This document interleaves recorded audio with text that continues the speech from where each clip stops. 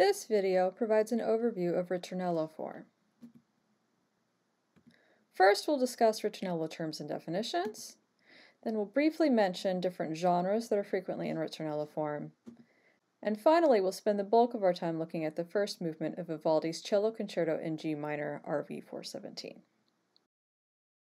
So what is Ritornello form?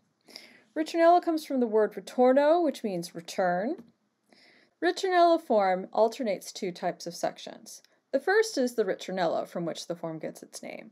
This refers to the recurring thematic material that is interleaved throughout the piece. This is highlighted most frequently by featuring the tutti instrumental ensemble. The other type of section is the solo sections, which contrast the ritornellos, both in terms of thematic content frequently, and more importantly, in terms of instrumentation. So these solo sections, as the name suggests, will feature a soloist or a solo group. The number of sections varies from one piece to another. So the exact number of ritornello sections and solo sections depends on the piece, it depends on the scope of the piece, and it depends a little bit on the genre. Typically, however, there will be one more ritornello section than there will be solo sections because the ritornello will usually start and end the piece. It's productive to compare rondo and ritornello form because they have some interesting similarities, but they also have some important differences.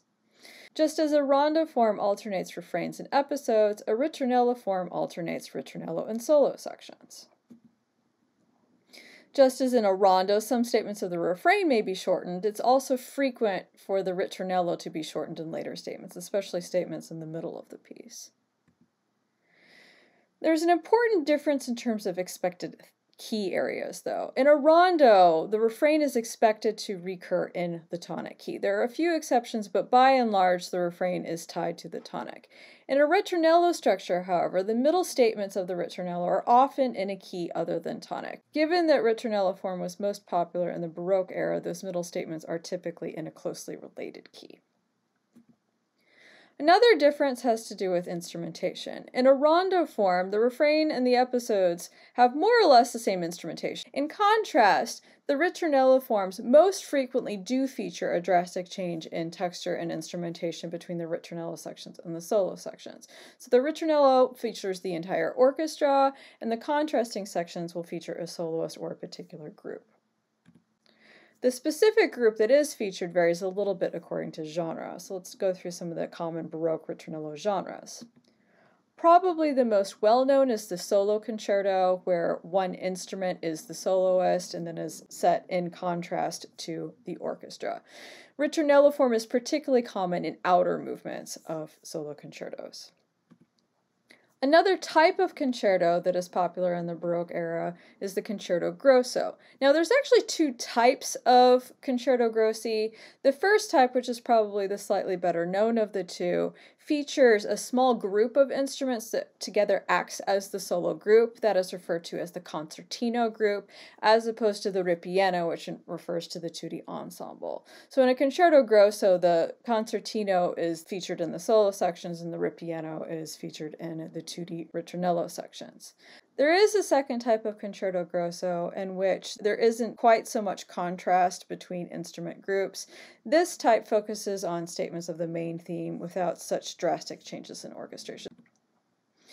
Some chorus movements are ritornello forms. In this case, the choir acts as the so-called solo group as opposed to the instrumental ritornellos that are played by the orchestra. This is particularly common in Bach's cantatas.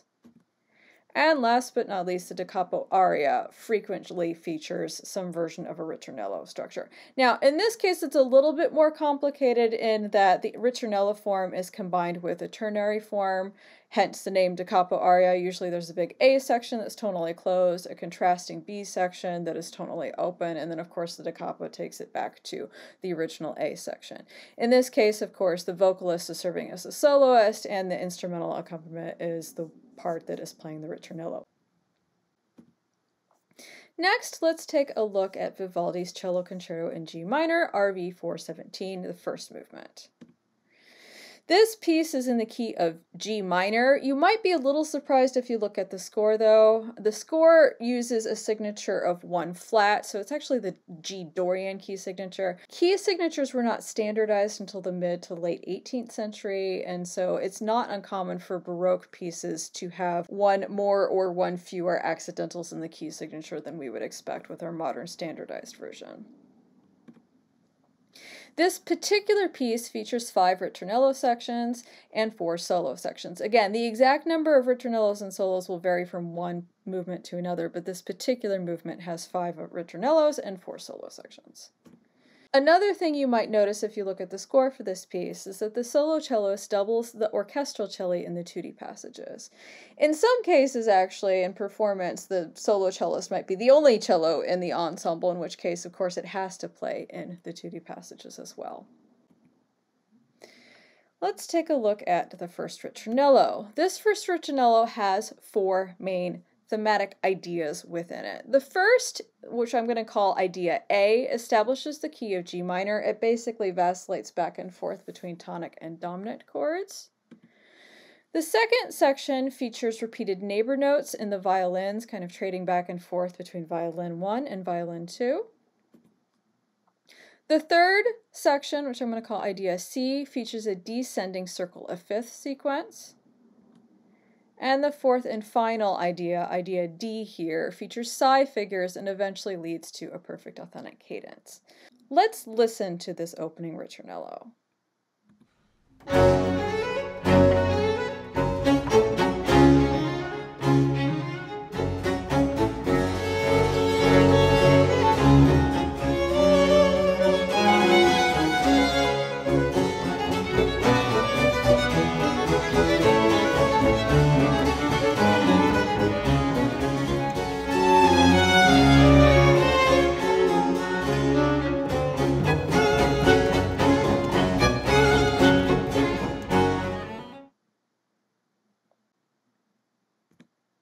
Now let's put that opening ritornello into context.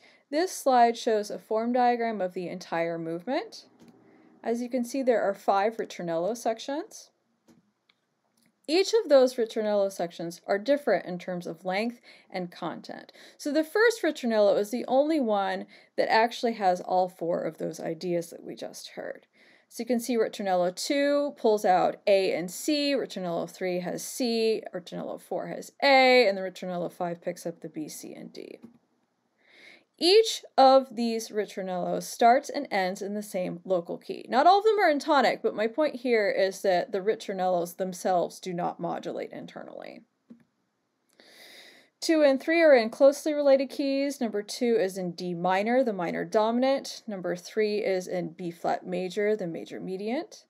And one thing that's interesting about this construction is that if you take ritornello 4 and 5 together, they include all 4 of the ideas. So ritornello 4 has A and ritornello 5 has the other 3 ideas. So the 4 that are introduced in ritornello 1 and G minor at the beginning of the piece do come back in G minor at the end of the piece. The only difference is that in between idea A and idea B is a solo section.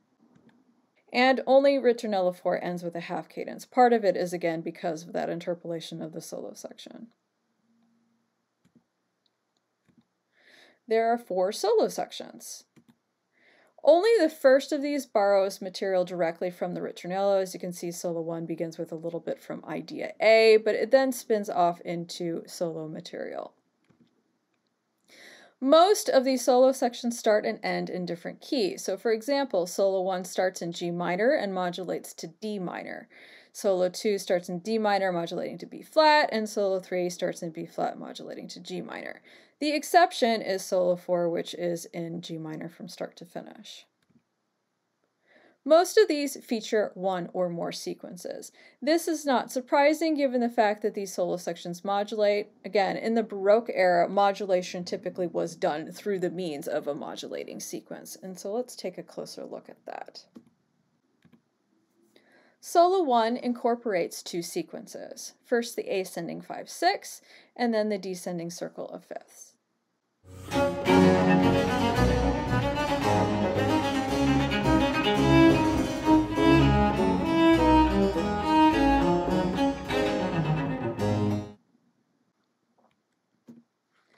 The third solo passage likewise incorporates an ascending 5/6 sequence.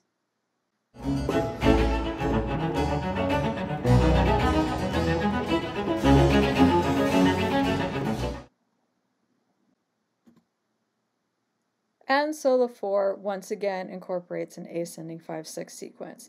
This version is particularly interesting due to the chromaticized bass line.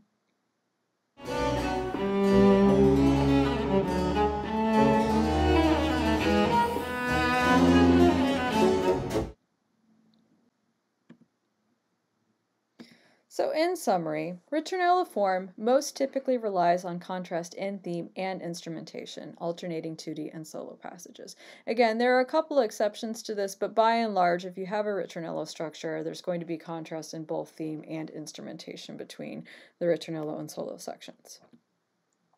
All or part of the Ritornello may occur in keys other than tonic in the interior of the movement. We saw that with the Vivladi example that we talked about. The solo sections are more likely to modulate than the Ritornello sections, and those solo sections, when they do modulate, often modulate through sequence. Ritornello form shapes both instrumental concertos and select vocal works in the Baroque era. So in this particular video, we concentrated on an opening movement from one of Vivaldi's many solo concerti, but this particular process also applies to many other Baroque genres.